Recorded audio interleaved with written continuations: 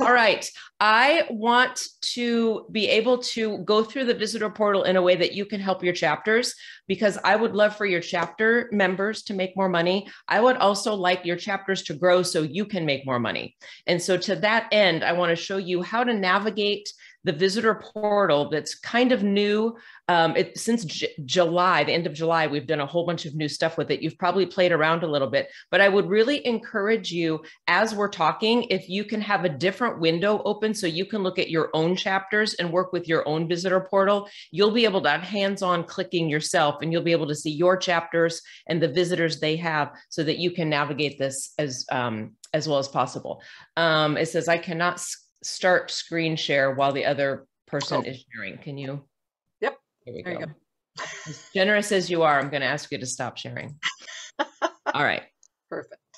So you will notice mine has Alfred E. Newman as the person who's on here, because this is a fake chapter in Antarctica. Antarctica is the only continent in the world where BNI does not have chapters, so this won't mess up any statistics. We tried doing some of these activities with real chapters, just so you could see what happens like when you mark attendance. But if I mark attendance, then that visitor is actually marked and we can't go back, and it will change everything. So this is a fake chapter, but I want you to look at real chapters. So you've probably already realized that to get to the visitor portal, you want to go to operations and chapter. And for those of you who have multiple chapters in your basket, you will want to be sure that you choose the chapter that you want to look at. So here's your region, whatever the region is. This is the Shiver region. And then whichever the chapter is. Here we can only choose one. And all of your visitor hosts will only be able to choose one because they only have access to their own chapter. So this is only going to be for visitor information. Your VPs in all of your chapters are still going to do what they do for the Palms report, but your visitor host and your VPs will want to talk to each other, especially if you realize 3 or 4 days after a meeting, oh, so-and-so never got registered as a visitor. Then your visitor host will want to go back in and change that and say to the vice president, please go back and open up the Palms, change it, and resubmit it again so everything is accurate. And the reason we want it accurate is because BNI Connect has a really great automated system of sending emails to the visitors, but it's triggered by the attendance. So within 24 to 48 hours, if the visitors are not marked as having attended, they will automatically get a sorry, we missed you email. And that doesn't make everybody look great, because the visitor will write back to Nellie and say, I was there, because the email looks like it came from her. So let's all take care of Nellie and make sure that we're teaching the visitor host how to mark the attendance. So you'll go into the chapter operations and you'll go to the visitor portal. And here you'll have several different options to either add a visitor registration, look at the visitor registrations, or mark the attendance after the meeting. And your visitor hosts have been trained on this, but we also know that once we tell somebody something, it doesn't mean they remember it forever. So the more useful you can be as a chapter success coach, the more value you bring to the chapter, and you'll be able to remind them and answer their questions. So if you've determined that someone is coming to the meeting and your visitor hosts don't know how to register them, or you just want to help them out, you'll go to the add registration. All of this is pretty intuitive, actually. So then you just fill out the information for everything that you need to know for these people. What date are they visiting?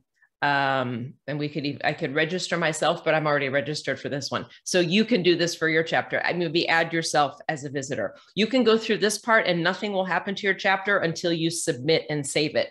You can also go through the whole process and just let the chapter know, I'm not really coming. And then, because I've done that a couple of times with chapters, but I get the emails, and it's not a bad thing for you to see the emails that the visitors get. So it's probably not a bad idea. Maybe just even register to visit your own chapter. And then you fill out all of the information for them. And the important part for us to be looking at is over here on the right, when we're registering visitors. We want to choose the categories, and they've made it a little bit easier because we have to choose from a category that already exists rather than just making something up. That was streamlined a couple of years ago, and it seems to be helping a little bit. Then we want to be sure that we're only marking qualified visitors as a visitor, because it's only the visitors that will go through on the Palms report and affect the conversion rate of your chapters. So if any of your chapters are having growth events and they want to see if they're getting better at converting visitors into new members, this is what will be key in making sure that you have clean data and it doesn't get messed up there. If it's a member from another chapter or somebody's brother who comes to hear their presentation, then that's a guest or a member. And if somebody is subbing, obviously you will mark sub and it won't matter. And when we mark the attendance, you'll see you have some more choices for that. But that's how you add a registration. And then once you've put in all the information, you go to this red button in the upper right and you say save registration. And that's how you will register a visitor.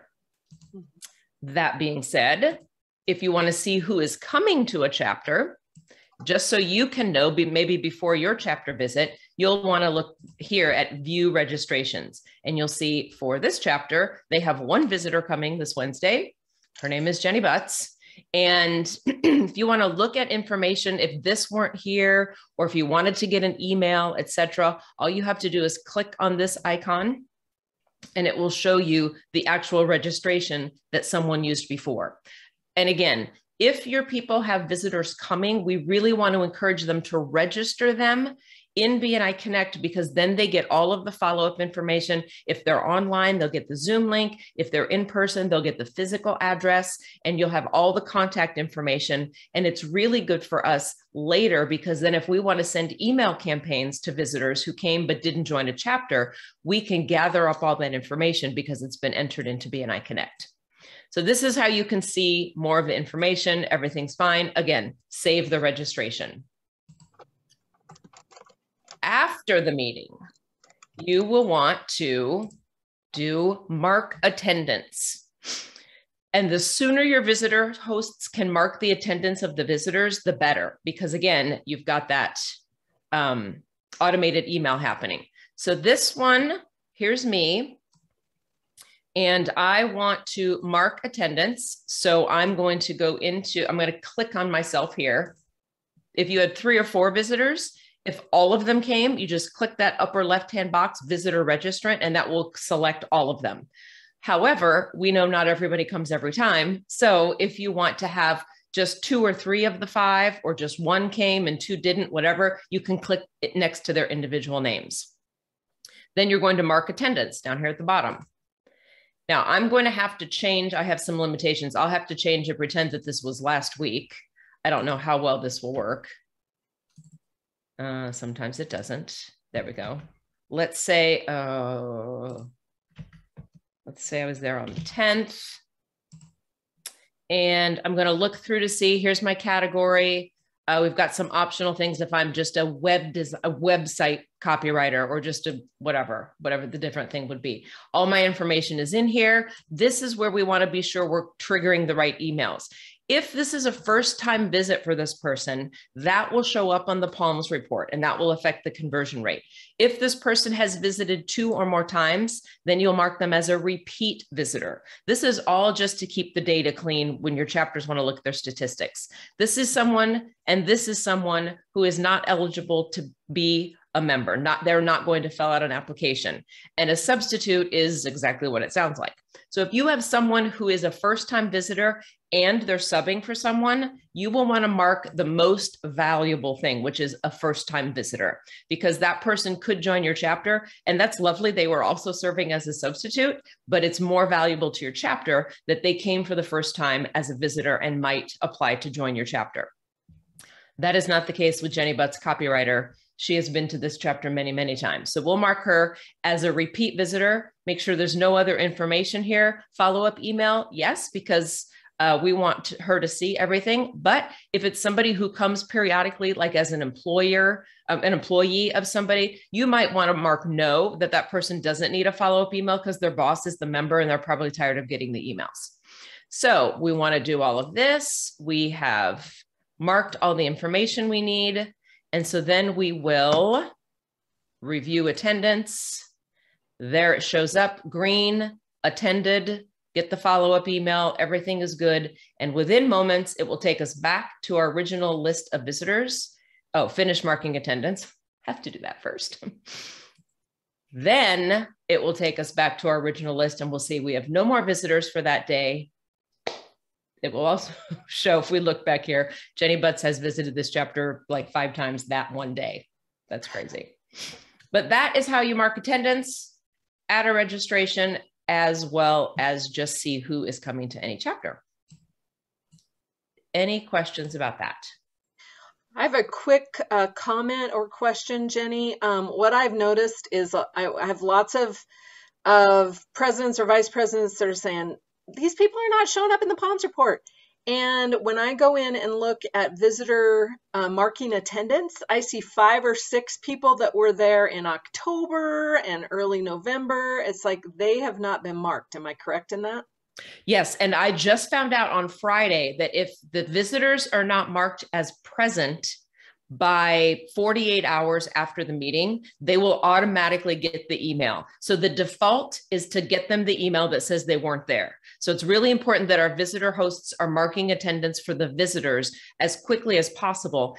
That's also going to affect the VP submitting the Palms report, making sure that everything is accurate, members and visitors and everything together.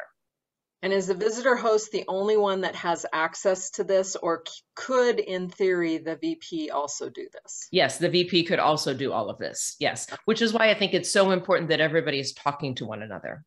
Okay. And I think Brian had raised his hand. Did your question get answered, Brian? No, not yet. Okay. My question is, how is the visitor portal separate than some of the other links that are under operations chapter, and then manage visitors after a meeting and record a visitor post meeting are not pre-registered? That's an excellent question, Brian. Thank you for bringing that up. If a visitor comes to a meeting, but nobody registered them and attendance was already put in there and everything, you can't do that in the visitor portal. Eventually, I think Jeremy Walsh is saying everything will be in the visitor portal, but for right now, you'll need record a visitor post meeting and manage visitors after attending a meeting if the person wasn't registered by the time of the meeting. If you're going back after the fact to add a visitor, you'll need to use those 2 parts of BNI Connect. Great information. I had that same problem earlier. Yeah.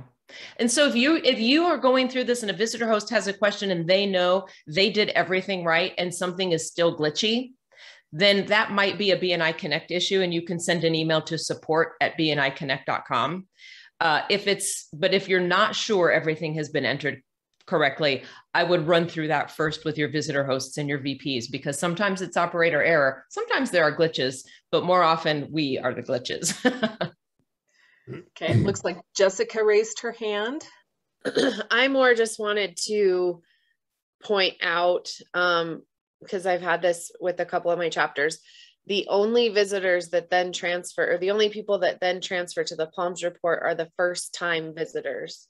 Right.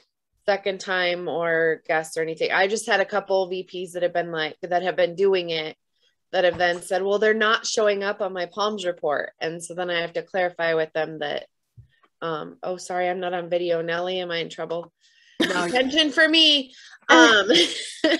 Yeah. So then I have to just point out that the only ones that show up on the Palms report are the first time visitors. Right. Because we're measuring for growth. And we know the most potential is when you introduce new people to your network in a BNI chapter. So we want you to keep bringing new people. That's the goal. Okay, Brian, do you still have a question or another question? Yeah, super quick. So when we register a visitor through the BNI app, that is registering them through the visitor portal. Is that correct? Yes, you can register them on the app, and so your members can register their own visitors. The visitor hosts can't mark attendance on the app. They have to be on a computer to mark attendance. Great information. Okay, I know that we're at our time and we lost somebody, so feel free if you need to bounce off. But Jenny and I could maybe stay for a couple minutes. I don't know, Jenny, if you're okay with that. If anyone has any additional questions, I think this is really valuable information. So Jenny Butts, thank you for being here today and helping us out. Any other questions? Jessica? Oh, you're clapping. Your hand's not up. I was going to say that's supposed to be a clapping, not a raising a hand. So don't forget, Jenny Butts and Becky will be doing the visitor host open mic on Thursday night, or Thursday afternoon for us, really, 3:30 or 4:30 our time. Jenny even earlier than that for you. So, Yeah. and Jenny has dropped her email address in there. So if you have a need to reach out to her. And Jay, you have your hand raised.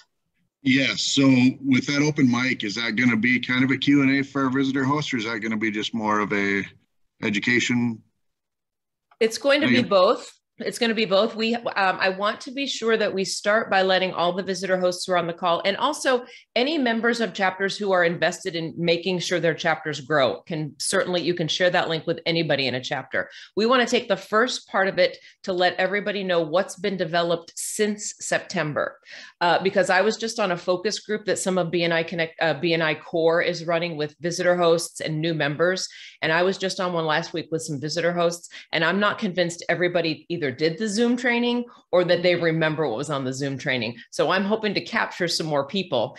So by all means, bring everybody. And I'd love it if more chapter success coaches were on there so that they can answer questions too. But I want to show them that there are some visitors resources available. We've developed some new tools. We have updates in BNI Connect. I want to maybe run through this thing to give everybody a second chance now that they've been in the role for 6 weeks, give them a second chance to ask questions and figure out some more things. And then the second half of the call, we want to be able to hear from people what's working, what obstacles are you running into, what questions do you have, and they can also hear from each other. We did this and it was really effective. We used this in our orientation. We have all new materials this year for people who have been in BNI for a long time. They've never used any of these. And so I want to hear if they're working or not. And I want other people to know that we can mix this up. We use this video. We don't use this video. We say this. We don't say this.